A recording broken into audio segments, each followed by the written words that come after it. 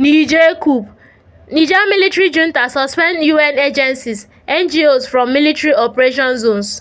Niger coup leaders have stopped UN agencies, NGOs, and international organizations from working in military operation zones. The Interior Ministry, in a statement broadcast in national radio on Thursday, said international organizations, national and international NGOs, and UN agencies were temporarily suspended due to the current security situation in the country.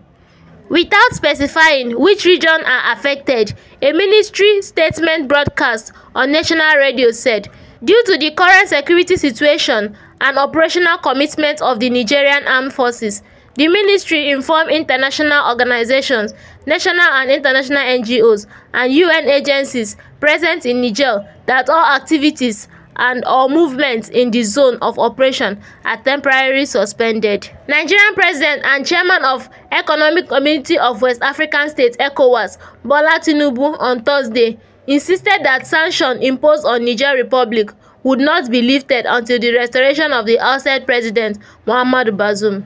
In a statement issued by the President's Special Advisor on Media and Publicity, Ajuri Ngelale, Tinubu said when he met with the Nigerian Supreme Council of Islamic Affairs, led by the Sultan of Sokoto, Mohammed Saad Abubakar III, at the State House, he said, "Nobody is interested in a war. We have seen the devastation in Ukraine and Sudan, but if we don't use the big stick, we will all suffer the consequences together. Your Eminence, please don't get tired. You will still go back there. The soldiers' action is unacceptable. The earlier they make positive adjustments, the quicker we will deal back the sanctions to alleviate the suffering we are seeing in Niger."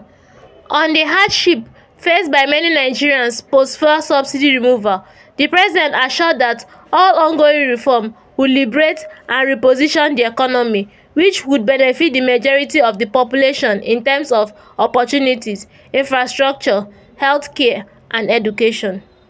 Nigeria is headed for a promise. Our diversity will turn into prosperity, not adversity. We will build a country that our children will be proud of, the President said. The President informed the delegation that the federal government had begun discussion with state government to provide land for animal husbandry and agro-allied production and processing facilities for mass export, job creation, and revenue generation. If Nigeria is still looking for vaccines for basic health issues, infant and maternal mortality is rampant, then we should examine ourselves.